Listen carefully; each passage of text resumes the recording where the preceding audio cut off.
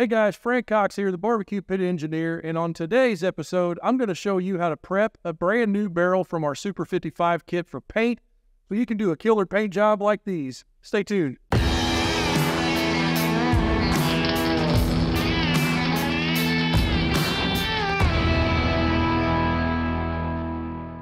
All right, guys, welcome back. Hey, I'm super glad you're watching this video, and if you don't know what our Super 55 Drum Smoker kit is, there's a link in the description. You can click on that and go check it out. Essentially, it's a DIY kit or a complete barrel that I'll build out myself to look like these. It's a drum smoker. It'll run itself for 19 hours, and I guarantee you'll like it more than your pellet grill or any other thing that you perceive as set-it-and-forget-it barbecues. So this is a real live fire, and I think you'll get some great barbecue off of it. But anyway, in this video, I'm going to show you how to prep your barrel. Now, if you order the kit by itself, you'll get that box up there, which has everything in it. There's nothing out of that except a barrel. That's the only thing you're missing.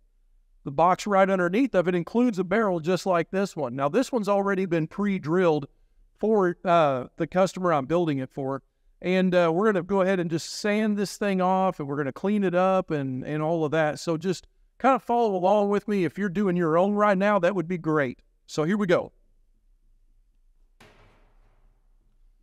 Okay, so we're going to go over a couple of things that you're going to have whenever you're doing this. The first thing you're going to have to do is we're going to wipe all of the oil off of this drum. Now, I prefer to use like these lint-free kind of, they're blue mechanics towels. You can get them at Harbor Freight. Pretty much everything here you can get, even the extension cords, you can get at Harbor Freight on the cheap if money's an object. But these blue towels are like $3 a roll, I think, something like that. They don't really leave a lot of lint when you're wiping. Another kind of towel we use is one called a microfiber towel, and those seem to work pretty good too. I just hate to buy those microfiber towels, use them for lacquer thinner, and then pretty much they're just a fuse that you can throw out in the yard and it'll catch on fire, you know. These right here are just trash. I'll throw them away when I'm done. So then we're going to use mineral spirits, and I'll tell you why I'm going to use mineral spirits on this particular cleanup. So the paint that I use is by Rust-Oleum, and I'll show you that paint here in a minute. But I get it at Menards. It's not really expensive paint. That blue color and that gray color, the blue color is a custom tint that we have made for us. The gray is a shelf color. It's called machine gray. This is not a high temperature paint, and that paint says on the label to prep and clean with mineral spirits. Now, if you're a hardcore body guy and you're watching this video, you know there's a lot of other stuff out there that you can use, everything from naphtha to whatever that ZX whatever chemical stuff is. There's all kinds of junk you can use. But specifically, my recommendation is if the can of paint says to use a certain thing to prep with, use that thing. There's a reason they said it. Probably has something to do with how friendly that cleanup chemical or thinning chemical is with the chemistry of that paint that you're using. Now, this Rust-Oleum paint that I use is in a quart can, and we spray it with what's called an HVLP gun, which is the gun that you see everybody use. It's a gravity feed. It's a gun that you spray with like this, hooked up to air. High velocity, low pressure is what that means. And we can just mix that paint. We can thin it a little bit, whatever, dump it in that canister on the top of it, and we can start spraying. That's a lot more efficient for coverage than a rattle can, for instance. If you use a rattle can, you're going to run into issues with overlap and tiger striping and stuff like that. Where these guns, whenever you mix the paint right and everything's clean and all of that, you can actually do a really good uniform spray pattern. And you can actually control how heavy your coats are by controlling how much paint goes in the gun and stuff. On this video, I'm not showing you how to paint. We actually have a different video about painting. It's a talking head video with me and a guy named Daryl, who's a professional painter for a lot of years, and he's telling us all about it. It's about a year ago we did that video, but anyway, so we're going to talk about the prep side of this because you'll learn in that other video, 90% of the issues you're going to have with your paint are spurred from some kind of a prep issue. Either it wasn't clean enough, it wasn't etched enough whenever you were doing that surface temperature is too cold, something like that, or even the environment is too cold. So you really want to be conscious of all of that.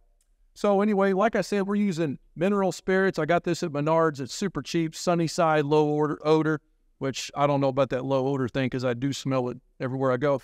The other thing you're going to have is some sandpaper. Now, you can hand sand this with just a sheet of paper in your hand or a block or something like that. Personally, I don't really care about all of that. I use a random orbit sander. And this sander, I'm not an affiliate, just so you know. I have no skin in the game with Harbor Freight other than I spend a lot of money there. This sander from Harbor Freight, this round one, I can't remember. I think it's somewhere around $29 or $39 or something like that. It's super cheap.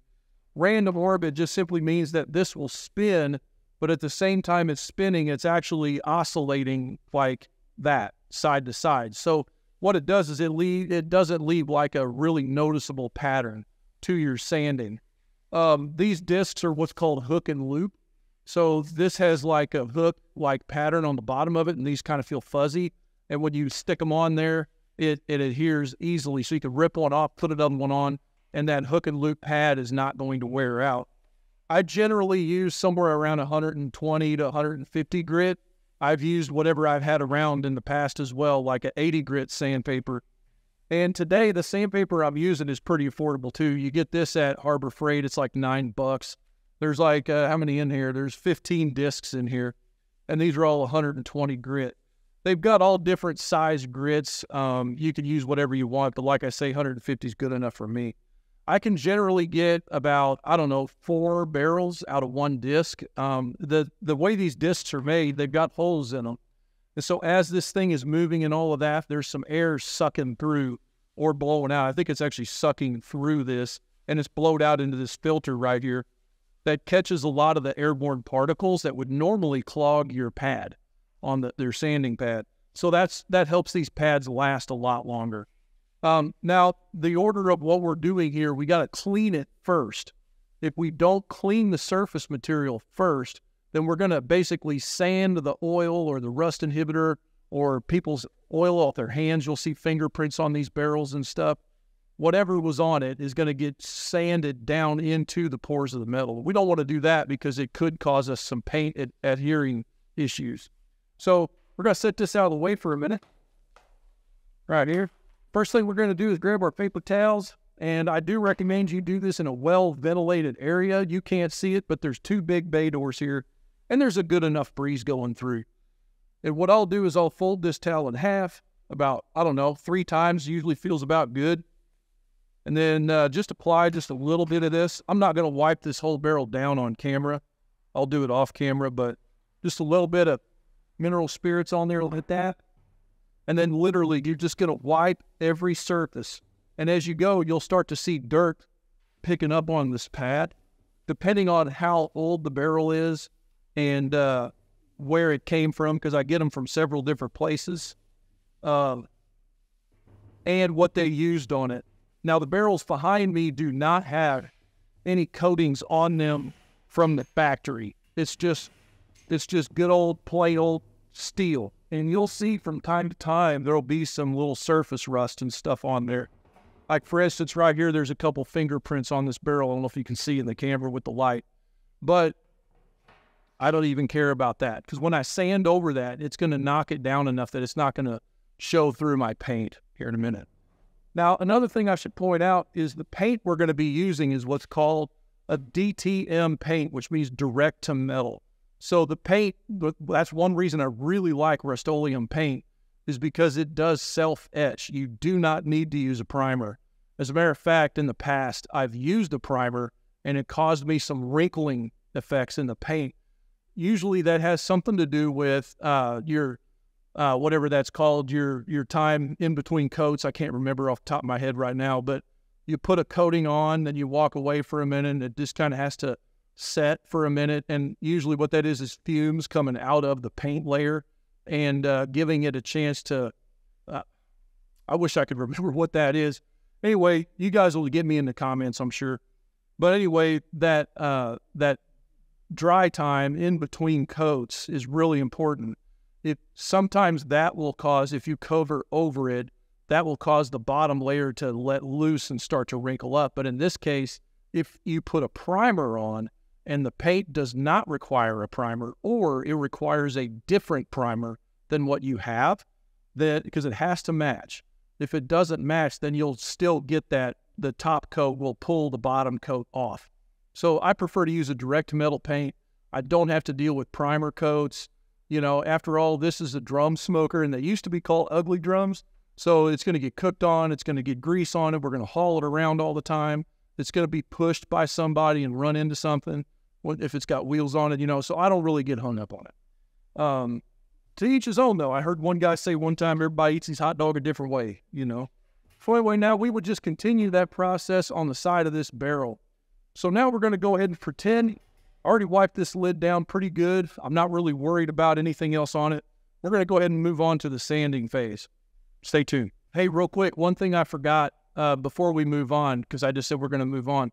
One thing I forgot is as your towel loads up with dirt, like see this has got rust on it, sometimes it'll be black with grease.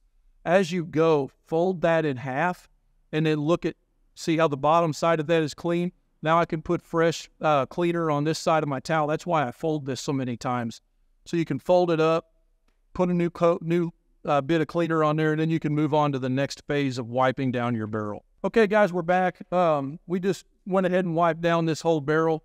Moving on from there, I'm going to go ahead and change this pad real quick just to kind of show you how easy it is to do that. So you just literally pull it off. You can see there's some dirt under this pad where it's been sucking air through there. We just get rid of that. Put a new pad on there. Like I said a minute ago too, just so you know, you want to make sure you're in a well-ventilated area. If in fact, you know, a spark hits or something like that, you know, and you got your towel sitting right next to you where you were just using the mineral spirits or whatever cleaner you were using, it could be a bad deal. Have a bad day. Not into bad days. So I literally just lined up those holes on the bottom of this pad, and we're pushing it on there. I don't really get hung up about it being perfectly centered on the pad. This is a random orbit sander anyway. So now what I'm going to do, I'm going to kind of be closer to the camera here, and you'll see there's like a rib right in here. And that rib can be a little bit challenging. You can hand sand that if you got a pad, or just take one of these discs and do that. But for what I'm doing today, I kind of have it figured out how to aim this sander. You'll just kind of like tilt it a little bit and hit that whenever you're going around in different spots. So it's going to be a little bit noisy. Bear with me while I do it. Another thing is this lid does have a little bit of a bow to it. So you'll notice I'm kind of working around the outside first. Then I'm going to go around this rib and the lip on the barrel. Then I'm going to move in and do the middle, which is the easy part.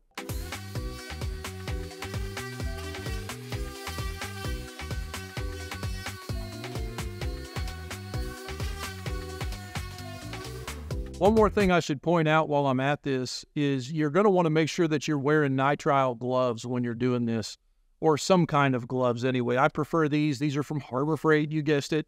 They're just a 7mm mechanics glove.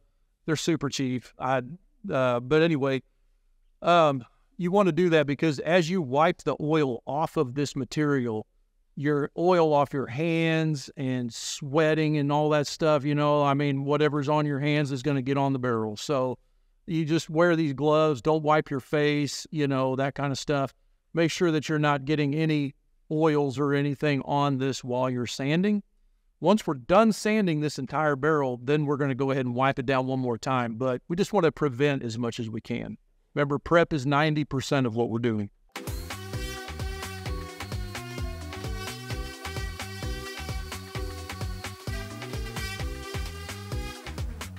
Okay, now I've got this part of my lip, so I'm going to kind of tilt this. I usually rest it on this outside bead, and I'm just going to run this sander around like this.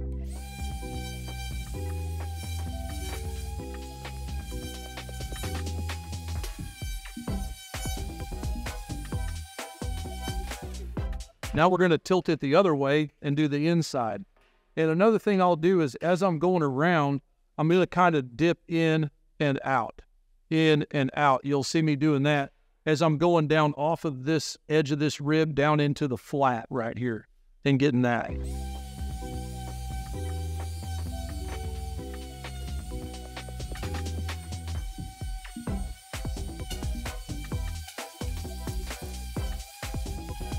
Now I'm just going to make one run around the peak of that rib, and then I'm going to flip it like this and get around the inside.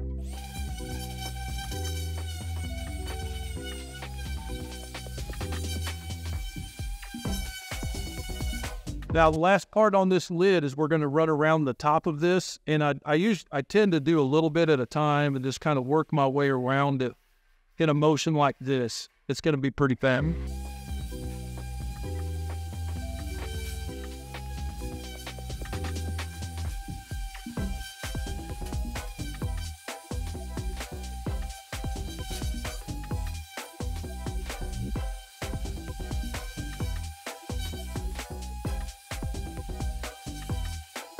Okay, so we've got the lid completely done. Usually what I do is I'll set this aside and then I'll flip the barrel over upside down.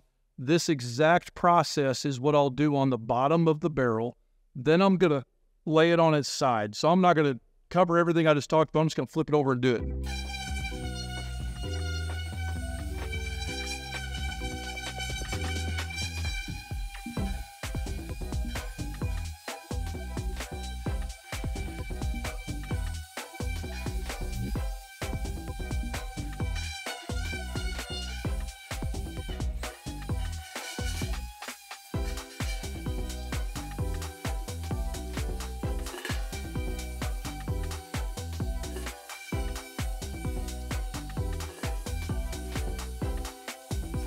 Okay, guys, that's that on this. We're going to flip it over. I'm going to re-aim the camera in just a little bit.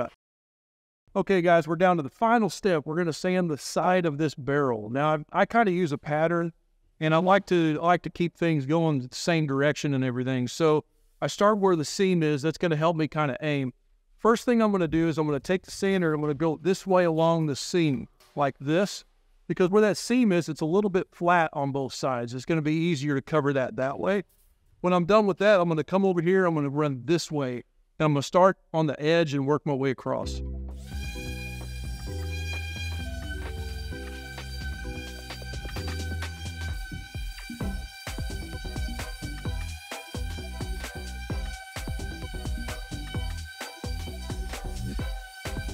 Now, as you're sanding, you'll see the little scratches that this sander puts on the material.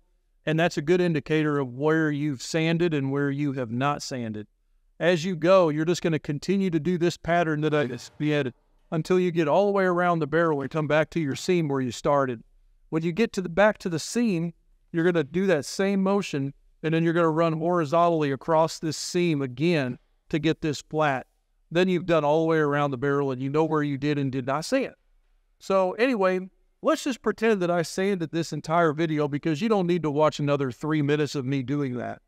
The next step after that is we're going to wipe this entire thing down again. Let me reset the camera and I'll do the lid since we've already sanded that, and I'll show you how. Okay, now for this operation, we're going to get a new clean towel. We don't want to have all the oil we just wiped off from the other towel on this drum after we sanded it. We're trying to keep a really, really clean, controlled situation as the wind blows my towel around.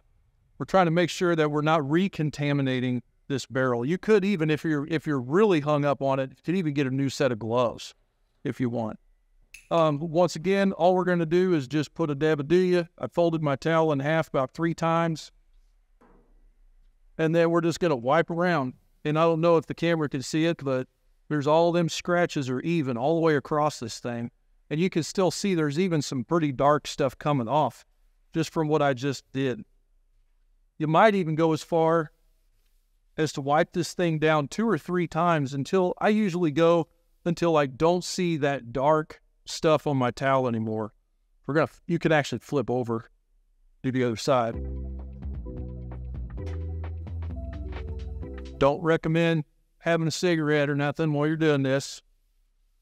You know, maybe stay away from the firebox on your smoker.